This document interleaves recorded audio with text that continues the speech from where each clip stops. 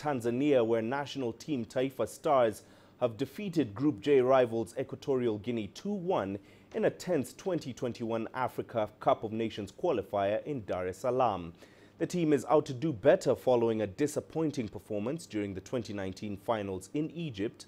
Tanzania lost their 3 preliminary round matches to Algeria, Kenya and Senegal. CGTN's Daniel Kijo kicks us off. Qualifiers for the 2021 African Cup of Nations are underway.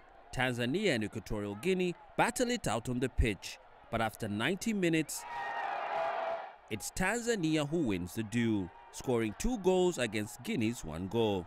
The coach says the 3 points they've collected have created momentum.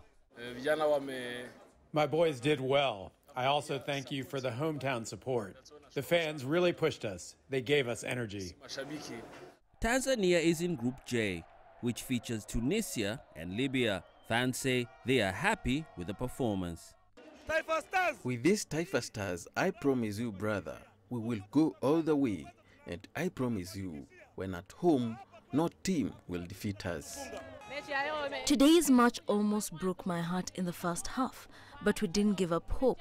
In the second half, we saw our players give their best. Some of us walked by foot all the way from Kijo. The 2021 AFCON will be the 33rd edition of Africa's biggest football tournament. If Tanzania qualifies, it will face 23 teams, including Cameroon, who qualified automatically as hosts. The 2-1 victory for Tanzania has reignited the hopes of football fans here at the stadium and beyond. But the ambition of continental domination is only just beginning. Next, the team will face Libya, as Tanzania tries to lead Group J.